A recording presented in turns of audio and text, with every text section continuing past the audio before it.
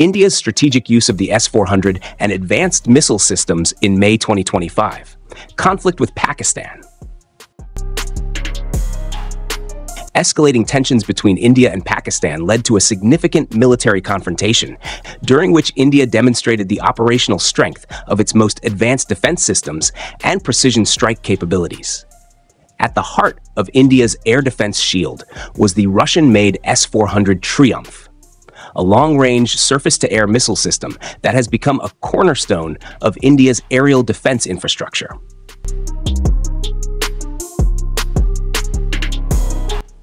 The power of the S-400 air defense system. The S-400, acquired from Russia in a deal valued at approximately $5 billion, is one of the world's most advanced, multi-layered air defense systems. India has procured 5 units of this system, significantly boosting its airspace protection capabilities. Designed to intercept a wide variety of aerial threats, including aircraft, drones, cruise missiles, and even ballistic missiles, the S-400 has already played a key role in safeguarding Indian skies, particularly along the volatile borders with Pakistan. In terms of capability, the S-400's radar system can detect targets up to 600 kilometers away and engage them at ranges up to 400 kilometers. It can track up to 300 targets simultaneously and engage 36 at once, making it highly effective against saturation attacks or multiple aerial incursions. This system covers vast strategic regions such as Jammu and Kashmir, Punjab, Rajasthan, and Gujarat, ensuring critical defense of high-risk zones. To create a layered defense, the S-400 uses 4 types of missiles with ranges from 40 kilometers to 400 kilometers, enabling interception of both low-flying drones and high-speed threats up to Mach 14. It integrates seamlessly with India's indigenous Akash missile system and Israel's Barak 8, forming a robust, multi-tiered air defense network, electronic warfare resilience, and recent combat success. The S-400 is also equipped with advanced electronic warfare resilience through its 91N6E Big Bird and 92N6E Gravestone radar systems, which are resistant to jamming and capable of detecting stealth targets. These capabilities proved critical in countering Pakistan's electronic warfare tactics, demonstrated in past confrontations.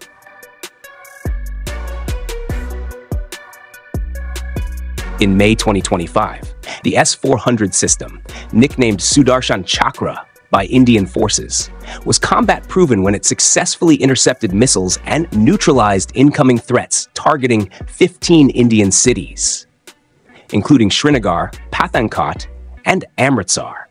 The system's real-world performance prevented damage to military infrastructure and demonstrated its strategic value both as a defense mechanism and a psychological deterrent.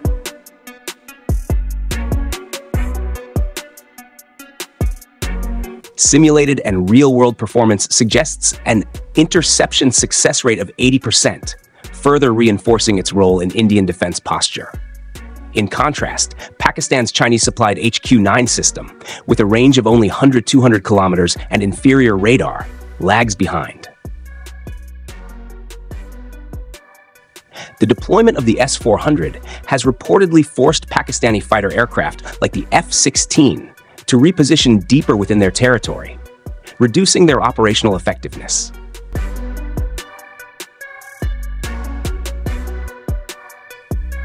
India's use of precision offensive weapons. In addition to defensive measures, India launched a series of precision offensive operations starting on May 7, 2025, targeting 9 high-value locations within Pakistan.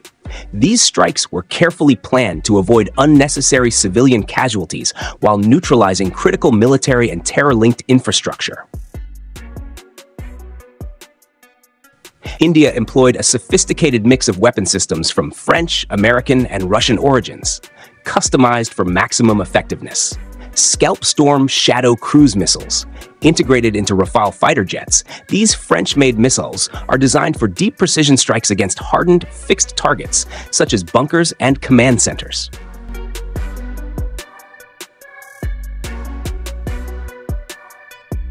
All 9 intended targets were reportedly destroyed with 100% accuracy. Hammer, highly agile modular munition extended range. Also deployed from Rafale aircraft, this French-developed smart munition was used for long-range and dynamic targeting, including mobile threats. Hammer missiles complemented the Scalp system effectively.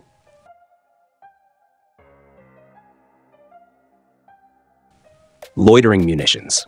Often referred to as suicide drones, these systems provided real-time surveillance and autonomous or remote precision strikes. These drones were used to identify and eliminate terrorist threats with minimal collateral damage. Despite India possessing powerful ballistic missile systems such as Agni, Prithvi, BrahMos, and Nirbhay, none of these were confirmed to be used in this operation. The deliberate exclusion of ballistic missiles underscores India's strategic intent to avoid large-scale civilian harm while still delivering a strong and effective military response.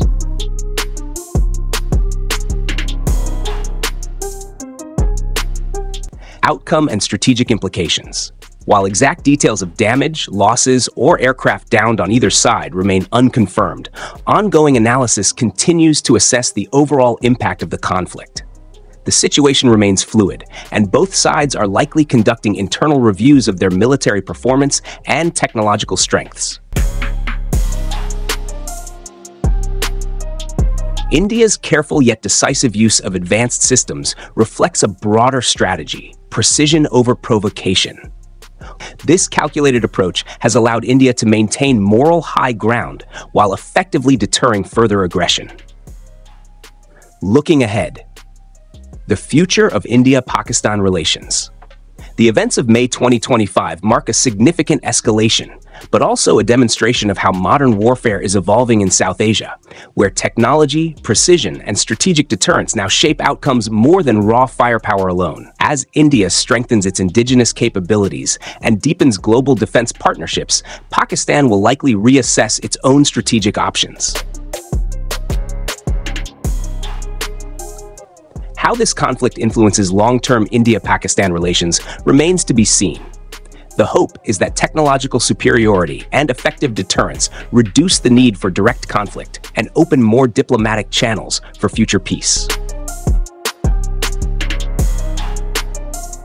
What are your thoughts on the recent conflict and India's use of advanced defense systems like the S-400, Scalp, and Hammer missiles? How do you think this will shape future relations between India and Pakistan? Let us know your opinions in the comments below. If you're an aircraft engine enthusiast or hobbyist, now you can own one yourself. We offer scale models of realistic aircraft and helicopter engines, some of which are fully functional display models, perfect for educational demonstrations and presentations. For more details and to explore our collection, visit the link below. Don't forget to use our discount code at checkout to get a flat 10% off on all product.